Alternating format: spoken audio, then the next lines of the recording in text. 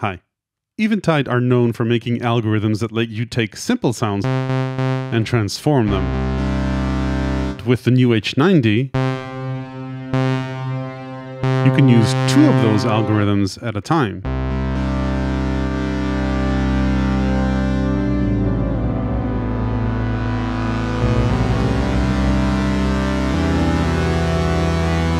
Let's take another example.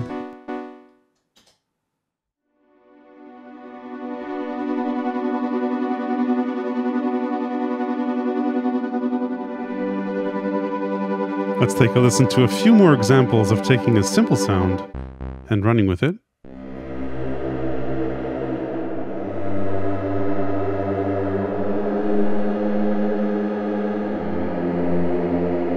I'll put more of these at the end of this video. Let's listen to just one more, turning a basic sine wave into this.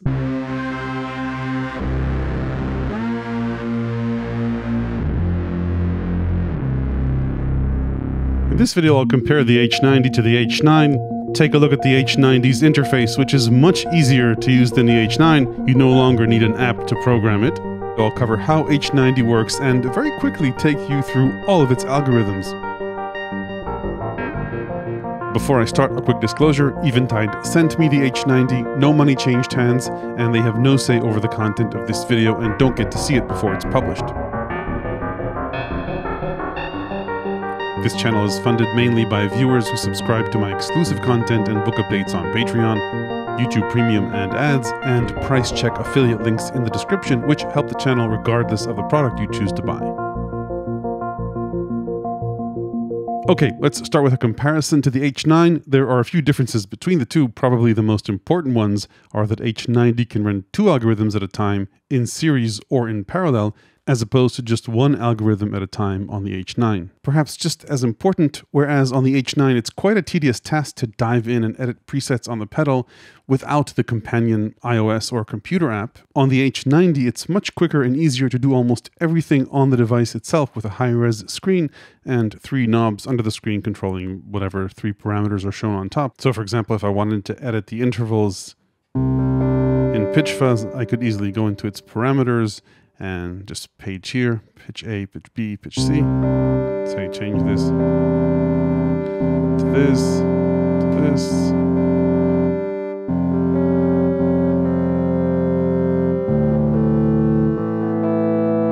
Yes, there's a companion app for Mac or PC, which I'll show you later, but it's much easier and faster just to dive in and edit these parameters. If we zoom out of pitch fuzz and go back to the program, which is the combination of 2 algorithms, pitch fuzz and shimmer, you can assign these 3 encoders to any parameter within either the program or one of the 2 algorithms, and by pressing these you get another bank of 3 parameters. So basically 6 parameters that are immediately accessible as you play through your set and jump through the different programs. You can always have 3 parameters directly accessible, and it's pretty easy to customize these. Just long press and you can choose any one of the program parameters, P here, any of the parameters for the algorithms in slot A, or any of the parameters in the algorithm in slot B.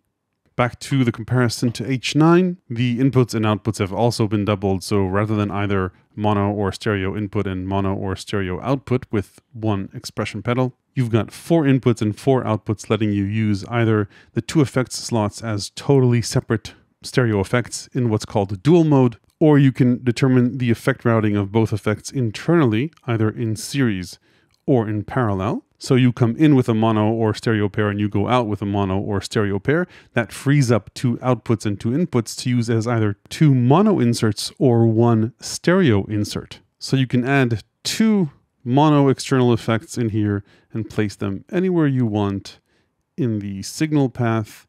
And yeah, if it's a stereo effect, then you can move it around like this.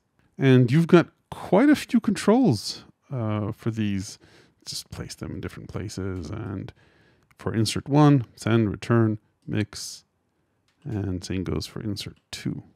If the effects are routed in parallel, then you'll see these 2 lines here between the 2 effects, If I move to a different program and they're in series, you'll see this little arrow here. Speaking of connectivity, you've got two control inputs on the back as opposed to just one on the H9. You can use them for either an expression pedal, control voltage, or a 3-foot switch expander. And you've got 5-pin MIDI in and out, in for both clock and to control various parameters if you like, using an external MIDI controller. The pitch tracking has been improved along with a few algorithms. Another big new feature is Spillover. The internal CPU can actually run 4 algorithms at a time. So I've got 2 going on in this program, and you can hear the tail there. I can then say move to totally different program, and notice as I do that, the sound doesn't get cut off, and I can play this.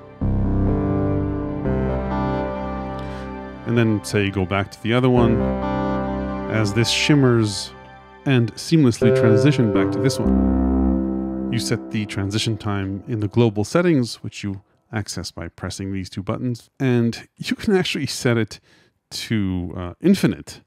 So say if you've got a looper going on in one program, you can have that run forever, move to a different program and play on top of that, and it won't stop until you transition to a third program, though at that point it will transition abruptly. A few other differences: you've got 4 user playlists here with 99 programs in each playlist, as opposed to the H9 where you could only store 99 presets here. And regardless of the user playlists, you can always access the factory playlists from here, as well as additional playlists like the original H9 Max playlist. So you don't need to worry about backing up and restoring the factory programs. They're always here. Final difference, a note about licensing. In the past, you could buy 3 different versions of the H9, either fully loaded, the H9 Max, or less expensive versions, which you could upgrade by buying additional algorithms. Eventide have done away with that in the H90. You get all the algorithms in this one. Obviously, it costs at the higher range. I'll put price check links in the description, but as of the making of this video, it costs more than the original H9, but less than 2. Okay, so those are the major differences between the two. Let's dive in and take a look at what the interface is like. First, a few terms we'll be using a lot. An algorithm, say in this case pitch fuzz or shimmer, is basically kind of like a standalone pedal, some of which Eventide actually sells standalone, like this one, the Ultra Tap. So if I go into presets and look for delay types and then go all the way to Ultra Tap, I have access to the Ultra Tap pedal in here. And then once you've chosen an algorithm, you can either twist the knobs on the virtual pedal using the parameters function or just browse through different presets. So if I go ahead and say disable pitch fuzz and go into Ultra Tap, these are different knob positions or presets for the Ultra Tap algorithm. This one's nice. Where are you at? Ultra Swell. Here we go. So we're in the Ultra Tap algorithm in the Ultra Swell preset, and I can always go into parameters and edit the different knobs on this preset using the select encoder and the 3 quick knobs under the screen. So for example, if I wanted to reduce the number of taps here, I could do that.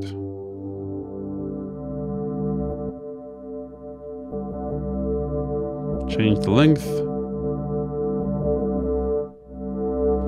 as you would edit the knobs or parameters on any pedal. Now there is some overlap, so I wouldn't say you've got 60 totally different pedals in here, but certainly there are quite a few things to choose from, and some are very distinctive. Some algorithms have multiple effects. Spacetime is maybe an extreme example with a delay,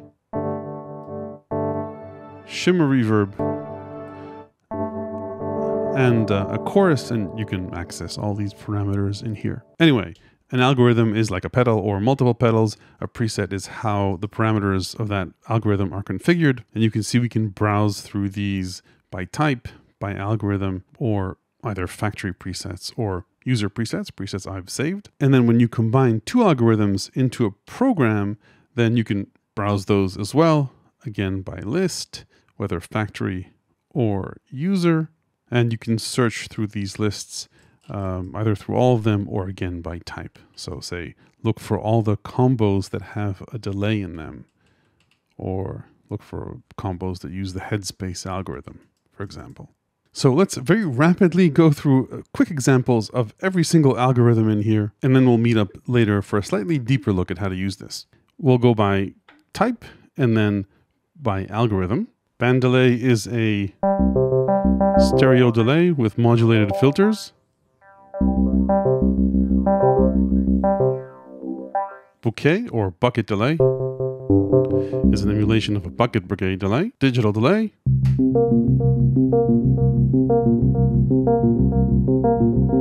Duck delay will duck the delay if you play on top of it. Filter pong, a delay with a filter. Headspace, a multi-head tap delay.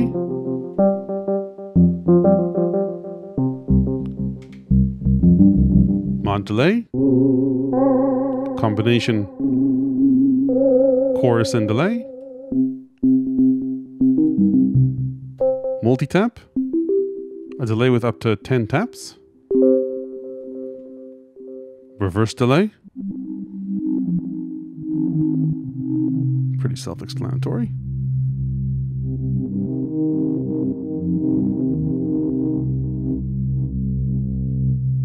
Tape echo and analog tape echo emulation.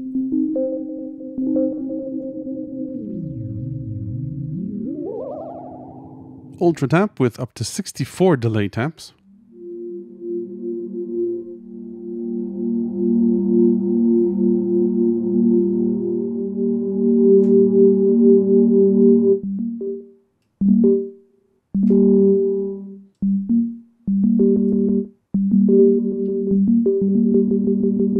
Vintage delay, a lo-fi delay.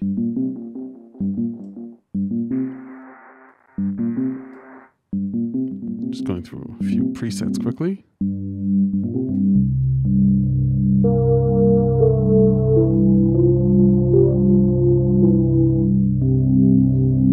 Let's take a look at the next type.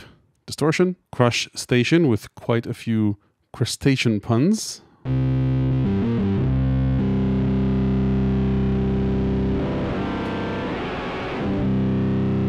Pitch fuzz, a combo pitch shifter, delay and fuzz. Sculpt, a distortion with an envelope follower and compressor.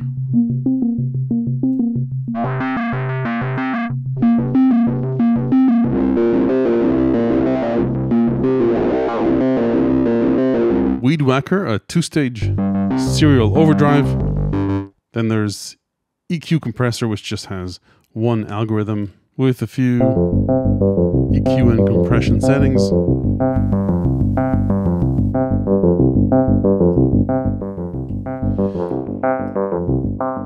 Obviously you can edit these manually. A looper with just one algorithm, it can loop. You can either control this with multiple switches using an external foot switch, or with one foot switch acting as a one-button looper. With one button looping, you hit the foot switch to start recording, loop, and then you can overdub, double tap to stop, and long press to clear. And there's also undo and redo here if you add more layers, and various loop playback speed and timing options. Moving on to the next category, we've got modulation. There's a chorus algorithm, and quite a few presets. Even vibe with a tremolo vibe.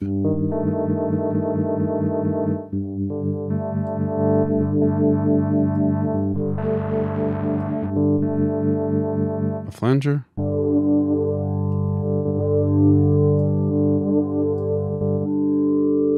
Armadillo is a multi-frequency tremolo.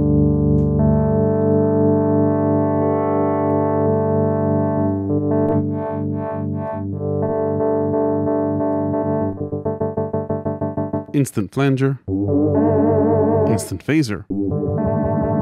Mod filter is a set of modulated filters. Let's listen to a few presets. Another phaser.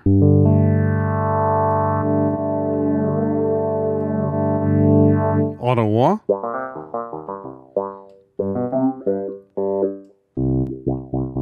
ring mod.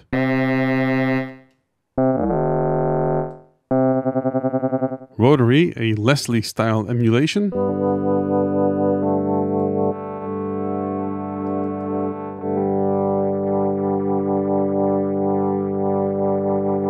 Tremolo pan, which is a panning tremolo.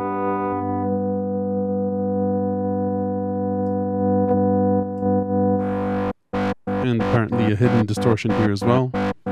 Tricera chorus.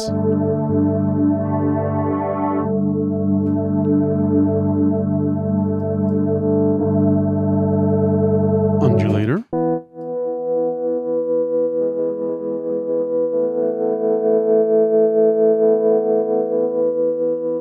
Vibrato. On to multi, there's just one algorithm here, Spacetime. Spacetime combines modulation, 2 delays, and a reverb.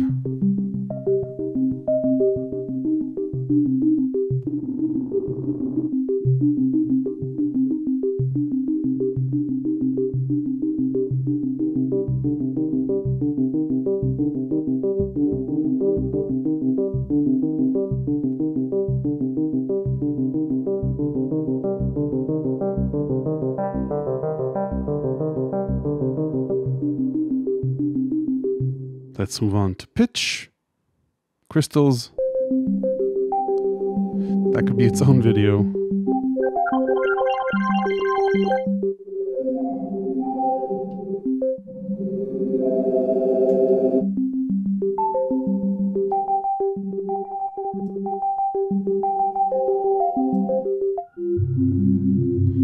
And it goes on and on. Diatonic, which takes into consideration the scale and key you're playing.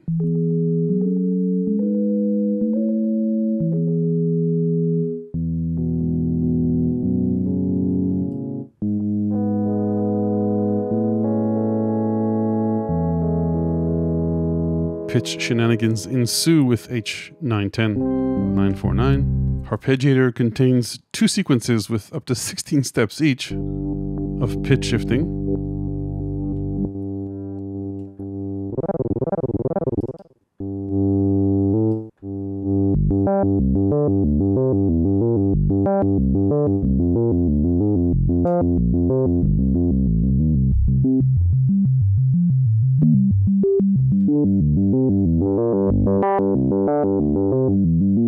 Micro pitch. A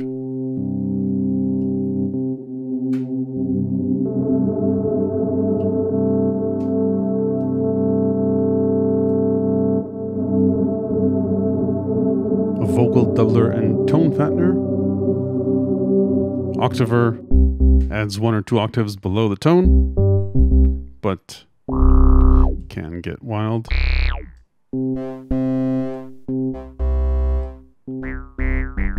Pitch flex, which has a flex control on the foot switch.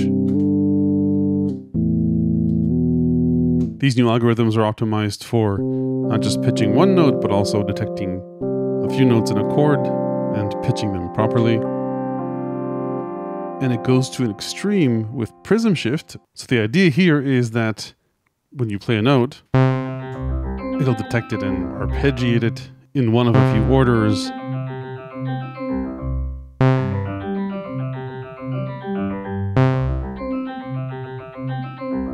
Prism shift will take one note and do this to it, and it'll do it to a chord as well.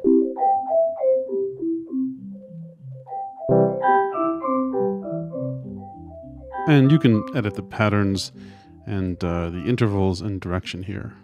Quadravox gives you up to 4 pitch shifted voices in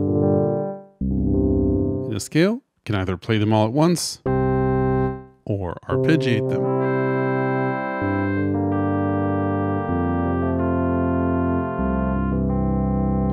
Next category is reverbs, and there are quite a few of them in here. Black hole.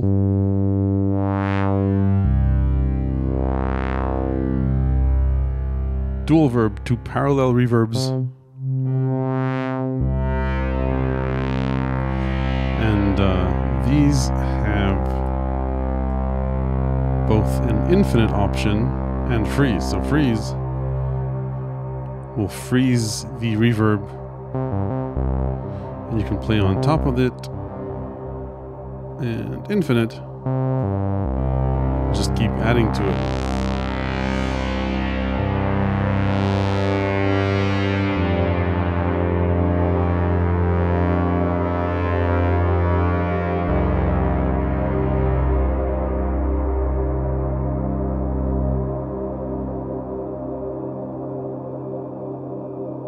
Dynaverb.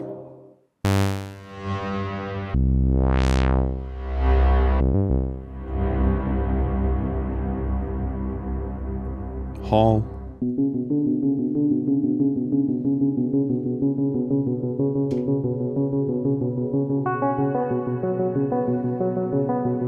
Nice.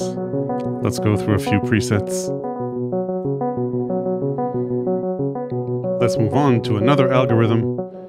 Mangled verb, another multi-effect with distortion.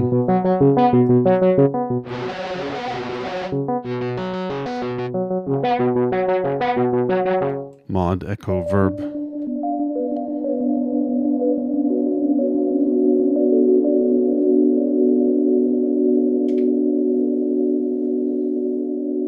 These can go for a while. Plate.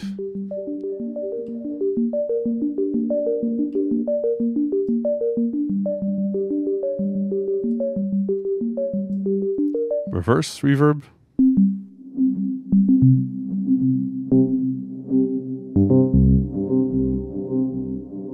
Room. Shimmer.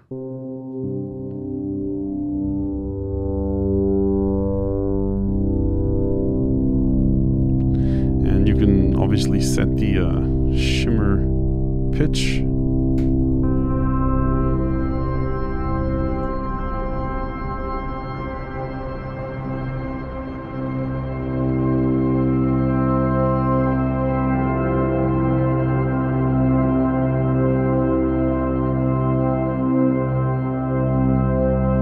SP 2016, reverb with echo, spring, tremolo verb, wormhole,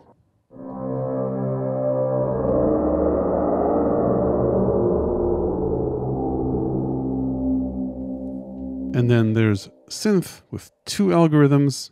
I'm just going to feed this a sine wave. Hot Saws is a 6 oscillator subtractive synth. It's monophonic with a filter, with resonance, an LFO,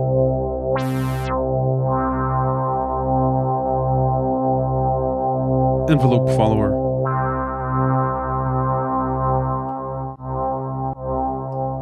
then there's Synthenizer.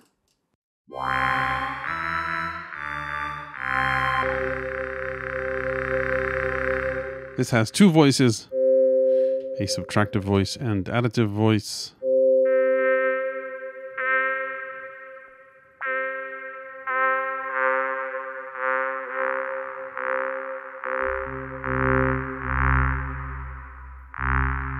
And again, I'm just feeding this a sine wave. So this is the source audio, and this is the effect.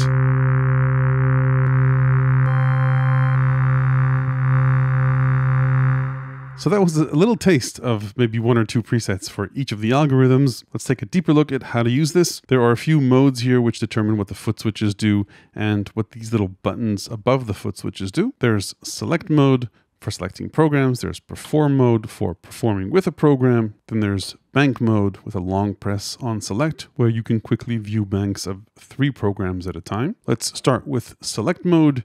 You select programs either using the encoder and pressing to choose a program, or using the up and down foot switches and selecting like this. In select mode, you can use the foot switch buttons to deactivate the entire program or one of the 2 slots.